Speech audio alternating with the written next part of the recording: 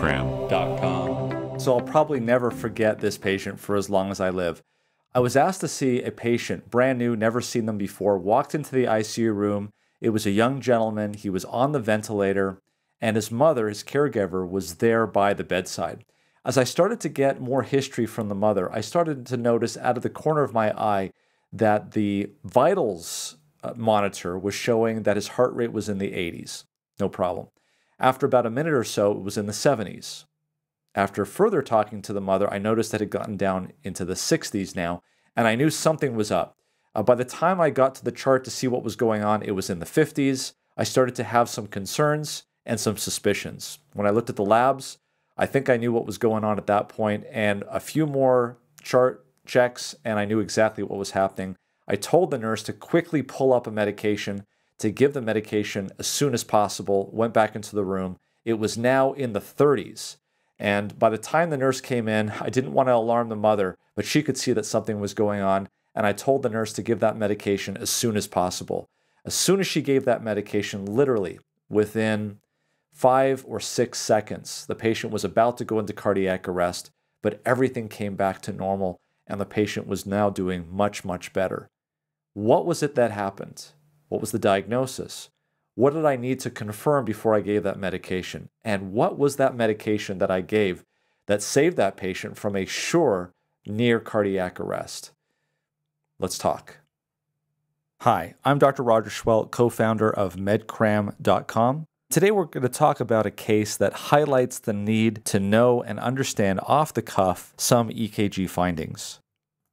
You see, as I was looking at that patient, in the corner of my eye, the vitals monitor not only has the heart rate and the blood pressure, but it also has a few leads that you can look at. It had 1 or 2 leads total, but even because you're able to see those leads, you're able to see something called a peaked T wave, and you can see that right there. This thing right here is a peak T wave. And notice you can see that it's almost the same height, or in some cases even higher than the QRS complex. When you see something like that, you want to consider hyperkalemia, or an elevated potassium level. So let's talk a little bit about what goes on inside the cell, and that will give us a little bit of information about what's going on. So here's the cell. And here's outside the cell, let's just say the blood, essentially. And we'll abbreviate potassium as K. And generally, there's a lot of potassium that is stored inside the cells, and a small relative amount of potassium that is outside the cells. And as a result of that, potassium likes to go down its concentration gradient and go outside the cell. And so when this happens, generally it leaves behind a large negative charge, and outside there is a relatively large positive charge. It is more complicated than this, but we're going to leave it to this explanation for today. If you want to know more about this and the complexities of it, I highly recommend our EKG course.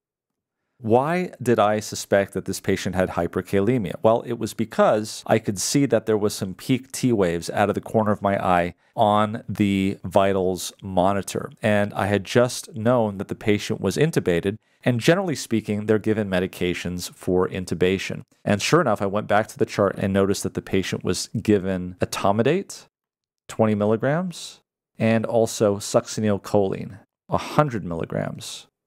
So the etomidate is to make the patient go to sleep, and the reason why we give succinylcholine is to let all of the muscles relax. It's called a paralytic, and it allows the tube to go down more easily without the patient tensing up and preventing that from going down. The problem with succinylcholine is that it's a depolarizing paralytic, which means that when it causes the paralysis, it does it in a way that causes a depolarization, which then causes more potassium to go outside the cell. When I looked in this patient's chart when they first came into the hospital and had blood tests, the patient's potassium was 6.0 in the blood. And normally it should be 3.5 to 5.0. So the patient's potassium was already elevated. And if you can imagine here, the patient's potassium is higher. And as a result of that, it went even higher when the patient was given succinylcholine. So high potassium causes this diffusion of potassium outside the cells to go at a more slow rate because there isn't as big a difference. The result of that is that this positive and negative charge is not as great. There is a smaller positive charge and a smaller negative charge when you have significant hyperkalemia. And what that does is it causes the P wave, the QRS, and the T wave, which is normal here, to turn into a smaller P wave, a wider QRS, and a more peaked T wave. And these are the kind of changes you see as it gets worse. You see even longer QRS and even higher peak T waves. And then finally, what you just start to see as the potassium gets even higher is almost like a sinusoidal type of situation. And honestly, this is what I was looking at as the nurse was pushing in medications. What kind of medication would I give in this kind of case? Let's hold off on that. Let's talk about what is typically given in patients with hyperkalemia and some of the strategies that you can do to get that potassium down. The first one that you can give is bicarbonate. Bicarbonate is negatively charged. It likes to bind to protons, and when you bind protons, because there is an exchange that happens here in the plasma membrane where protons go out and potassium goes in, this type of administration of IV bicarbonate is one way of temporarily shifting potassium back into the cell. It's temporary, it takes some time, and because it takes some time, it would not be the medication that I would have given in this situation. But it is one that does work over a long period of time. Give it about an hour or so. Another one you could give is glucose and insulin, because insulin, as it goes into the cell and brings glucose in with it, also brings potassium into the cell as well. This does take some time as well. It does not work within seconds, as we might like for it to be.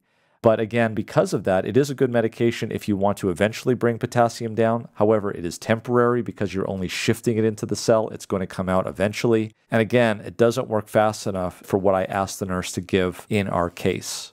Another thing you could give is albuterol, because there's a beta receptor. And when albuterol stimulates the beta receptor, and we're talking about a nebulized solution of albuterol, that also has a tendency to shift potassium into the cell. This is actually the fastest way to shift potassium into the cell. But again, remember, it's temporary. And even though it's the fastest way that we know to shift potassium into the cell, it's still not fast enough to be the medication that I asked the nurse to give in this situation. So all of these are good strategies to shift potassium. But there are some strategies to actually get rid of potassium. One of them is binders. Binders that actually bind potassium in the gut and exchange it for sodium. So the potassium will come on to these binders and they will release sodium or protons back into the solution. And of course, when you excrete out the binder, the potassium goes with it. So this is a way of actually getting rid of it. It's not temporary, it's not shifting. You are actually physically getting it out of the body. Problem is it takes too long and it wouldn't be something that we would give in this situation. Some binders would include Lokelma or Kayexalate. Kayexalate has been given traditionally. There are some side effects. There are also side effects with Lokelma, although not as many. It is given in the GI tract, and there are side effects that you have to watch out for when giving those type of medications. Let's look at the most obvious way, right? Hemodialysis. Hemodialysis is a fairly quick way if you've got to hook them up to a dialysis catheter, which can take about 20 to 30 minutes. And then you also have to get the dialysis machine in there. And again, it takes some time, about 3 to 4 hours for that dialysate to move through, generally speaking. And usually if it's the first time they're getting it, it's just about 2 hours or 3. And still, it's not going to work in seconds. So these are options, but not the options that we gave in this case. So what did we give in this case? In cardiac tissue specifically, the most important ion in determining the resting potential in cardiac tissue is potassium. It is because of this diffusion down its concentration gradient that you have this generally negative, let's do it in yellow here, this negative charge inside the cell and this positive charge outside the cell. And it's this large difference that stabilizes the cell membrane in the heart tissue. If you don't have that, you're going to get something like this. If you do have it, this is what you get, and this is what you want. So what happens when potassium levels are very high? As you can see here, potassium is not going to want to go down its concentration gradient if the potassium outside is very great. And as a result of that, you're going to get slower egress of potassium outside of the cell.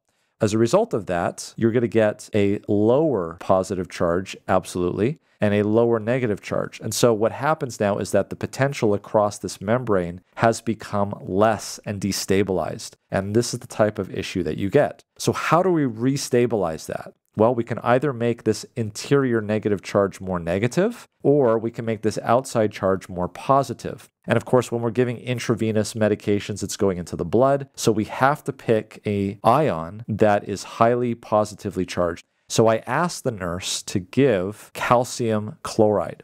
Calcium chloride was given quickly, and what it did was it caused a lot of positive charges to line up over the membrane. And remember again, calcium is actually 2 positive charges. So for every calcium ion that's coming in, we're going to get 2 positive charges. This potential difference then increased very rapidly, and we were able to go back from a very dangerous looking rhythm to a very happy looking rhythm. This is also very transient, probably even more transient than some of the solutions that we talked about before, but it's extremely fast acting. Literally, within seconds of giving that medication, I saw that the patient's heart rate went from the 50s up to the 60s, 70s, 80s, that the QRS got very nice and narrow, and that peak T wave resolved.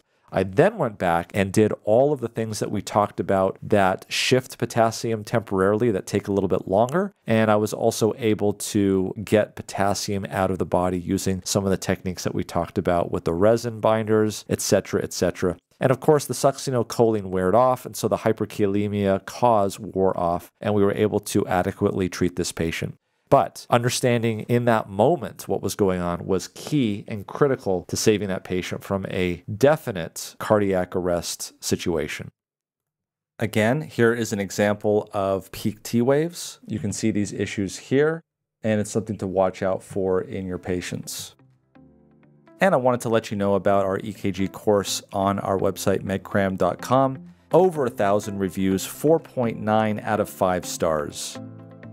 You can see the quote there, the best in-depth explanation that I've received in my 20-year medical career is what someone said about our video. In fact, there are residency programs that use our course as their training for their first-year interns to get well acquainted with the EKG, actually some emergency room residency programs. And why is that? It's because our EKG course shows you the understanding of the heart's electrical activity. There's illustrations, a systematic approach, there's hands-on EKG interpretation, and it's not given by people without medical knowledge. We're combining this with years of clinical experience, and because of that, there's actually more clinical experience that you can get out of this course. 10 CME units, Category 1 for physicians, MOC points, but we also give CE credits as well, nurse practitioners, physician assistants, also respiratory therapists. If you're not in the medical field, but you want to know how to interpret the ECG that you see on your watch, this is also a great resource for you. We go through it methodically, slowly, we test at every level, and we make sure that you understand how to interpret an ECG. Great, well, I hope this case was instructive. For me, it was definitely a learning experience in the fact that I was able to keep my cool while the patient and the family member were in the room, and I was able to treat the patient effectively. So if you like this, please subscribe, turn on notifications, leave a comment below if you've had a similar experience, and join us at medcram.com.